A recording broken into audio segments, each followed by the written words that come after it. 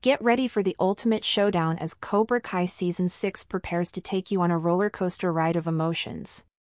The much-anticipated season is set to premiere on Netflix in 3 parts, with the first part releasing on July 18, 2024, and the second part arriving on November 28, 2024. The final part is expected to release sometime in 2025.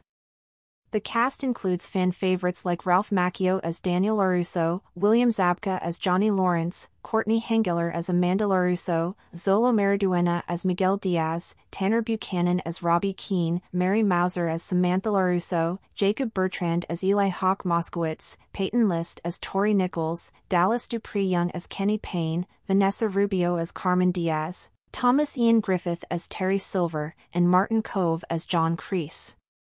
The storyline continues to explore the rivalry between Johnny Lawrence and Daniel LaRusso over 30 years after the original Karate Kid film. With Cobra Kai eliminated from the valley, the senseis and students must decide if and how they will compete in the Sekai Taikai, the World Championships of Karate. Predictions for the season suggest that characters from the 2010 Karate Kid remake could be vital to the storyline, and there are theories about the dojo's fate, including the possibility of it closing down after Silver's defeat or Johnny taking back Cobra Kai. So, buckle up and prepare for an epic finale to this beloved series.